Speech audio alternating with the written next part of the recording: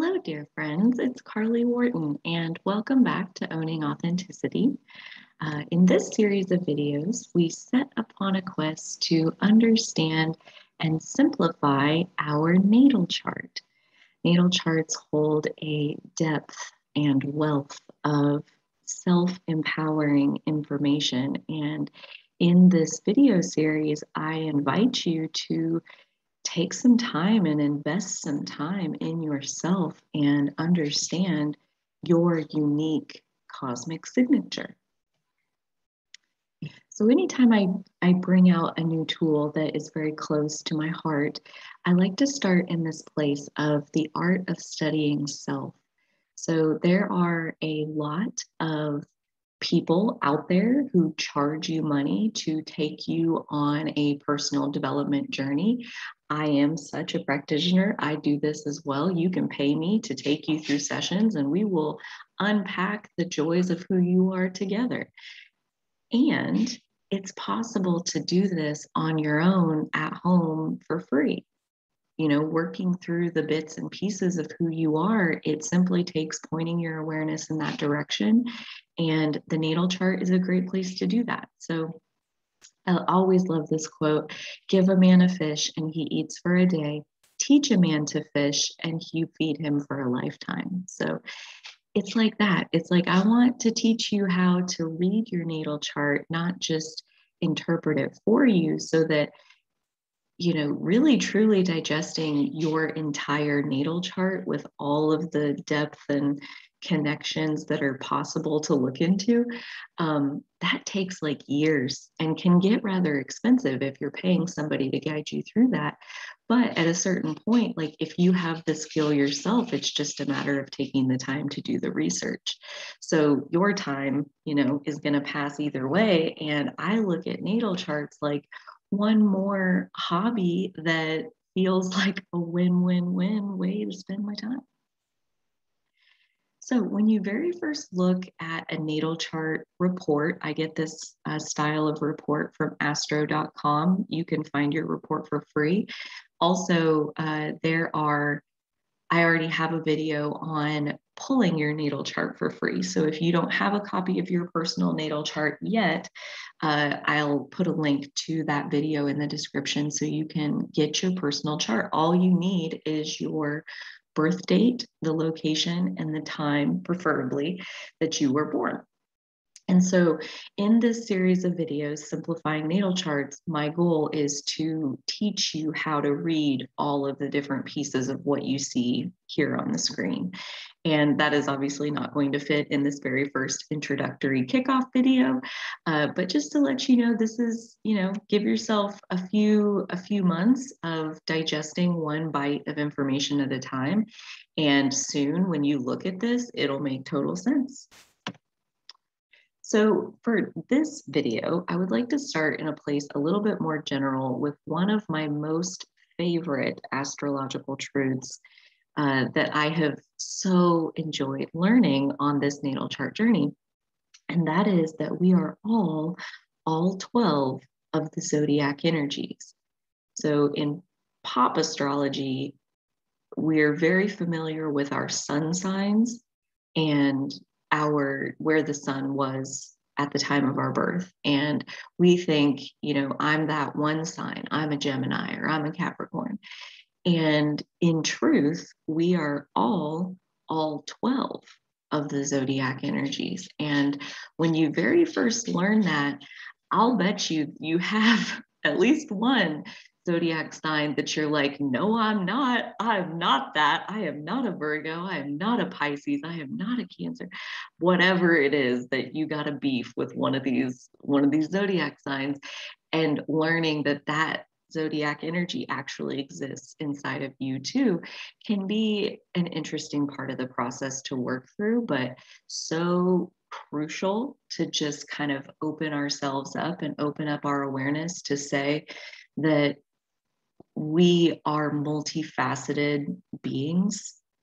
In no way, shape, or form would we ever be so one-dimensional as to only be represented by one out of the 12 zodiac signs. The 12 zodiac archetypes form a spectrum that creates a wholeness there's a wholeness because all of the different archetypes bring something different. They all have different superpowers and strengths and brilliances. Um, and then with all of those skills that they possess, they naturally are limited in certain areas. And in the area where one sign is limited, that is a different sign's superpower. So it's actually a really empowering thought to think that we possess all 12 of them.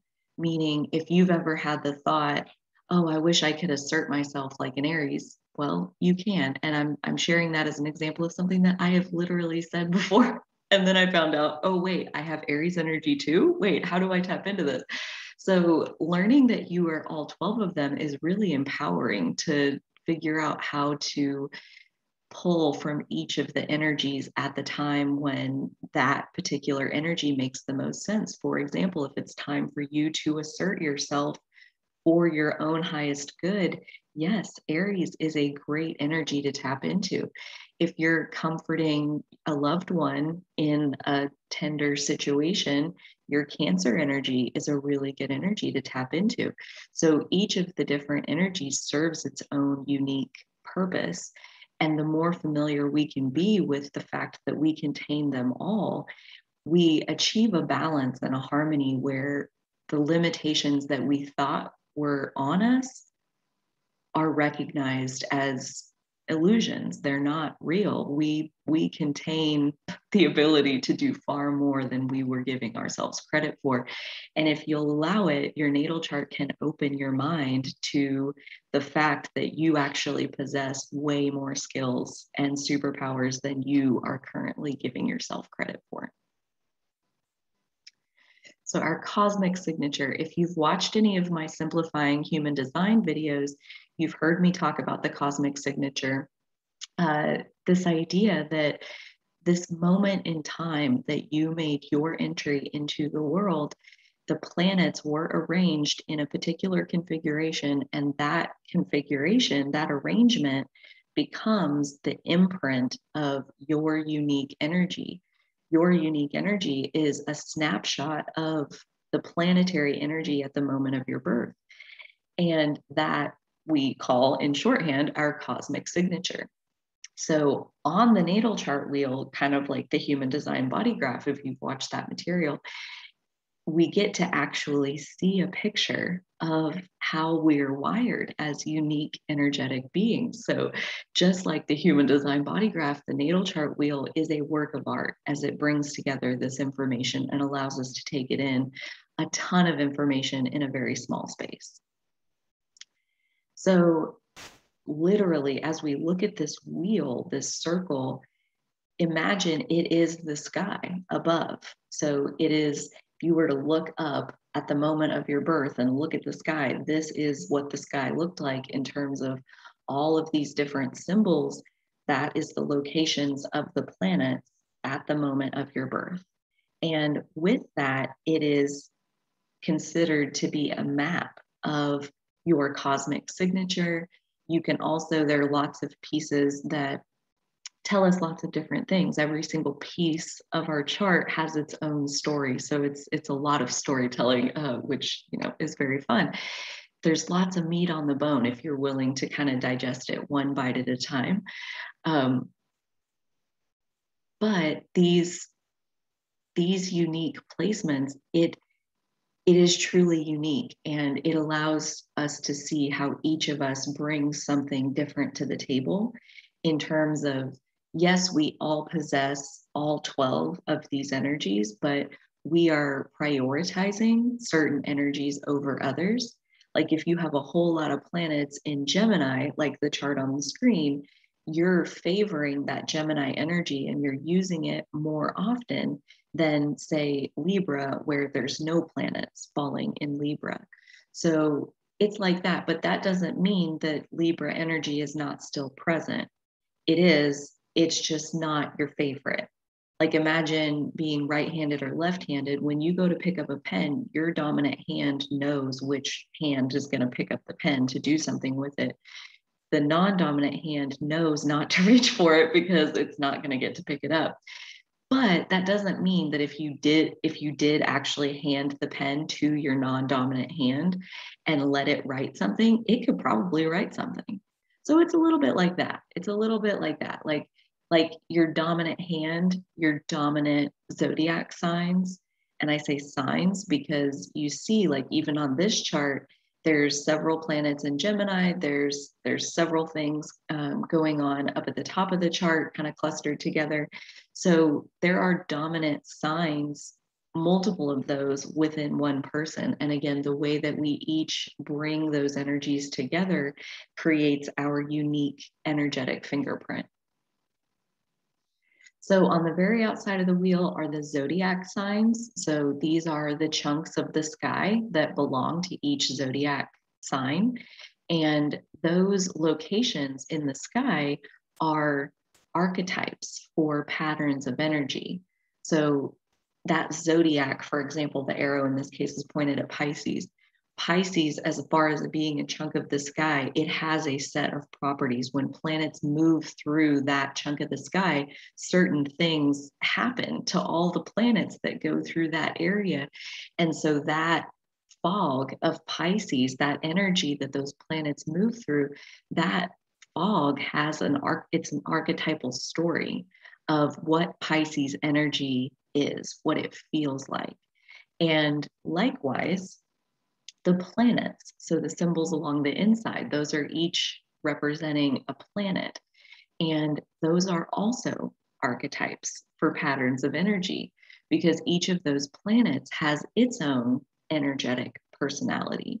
So just like the certain section of the sky that when planets move through that section of the sky, there is a certain result on the planet's energy. The planet itself already has its own energy. And each of the different symbols that you see are influencing the energetic mixture in a different way. So just by having one planet in a certain sign, that doesn't necessarily mean the same as like somebody else who has a different planet in that sign. It could manifest itself completely differently. It depends on which planet it is because they all have their own temperament, they all have their own agenda, they all have their own dominant influence and their purpose for interacting with us. So it's a beautiful story when you really start to understand all of these different archetypes and the way that they come together, and we are each weaving such intricate tapestries of energy. And it just happens, like it's just part of the imprint process when we get here. And then we carry this energy for the rest of our lives. And so many of us don't understand our unique energy, and we fight against it, and we beat ourselves up for it, and we compare ourselves to other people who are more like who we think we should be.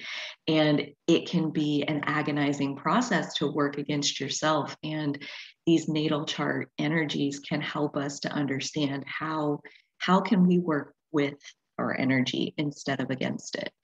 And natal, this word, this was new to me. I did not know the word natal. I have no children, obviously, but it just means birth. It's associated with birth. So when we're talking about natal charts, it's a chart of the sky at the time of your birth. That's what a natal chart is.